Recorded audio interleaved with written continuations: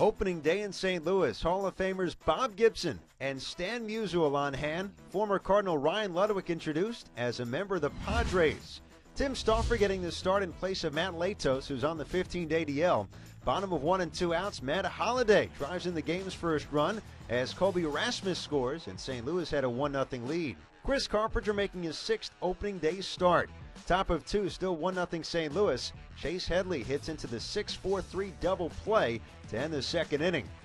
Top 5 now 2-1 Cardinals. Carpenter still out there, and Nick Hundley goes deep all the way to the wall and left. It brings home Ryan Ludwig, and it ties the game at 2.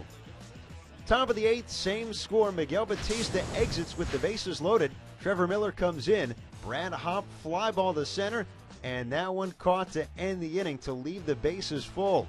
Bottom of 8, still tied at 2. No longer. Matt Holliday with the home run to right field off Mike Adams, and the Cardinals had a 3-2 advantage. Top 9, 2 outs. Padres with one final chance. Cameron Maben facing the closer, Ryan Franklin. Fly ball to center field. Rasmus giving ground. That ball's hit well, and he will touch them all. Maben, his first hit as a San Diego Padre. And it's a big hit. Tie game at 3. It goes to extra innings.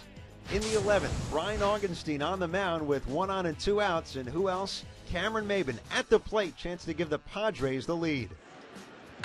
Ground ball through the right side. Headley will keep right on going to third. Maben with the first Padre with 2 hits in this game, and the ball gets away. Here comes Headley, play at the plate.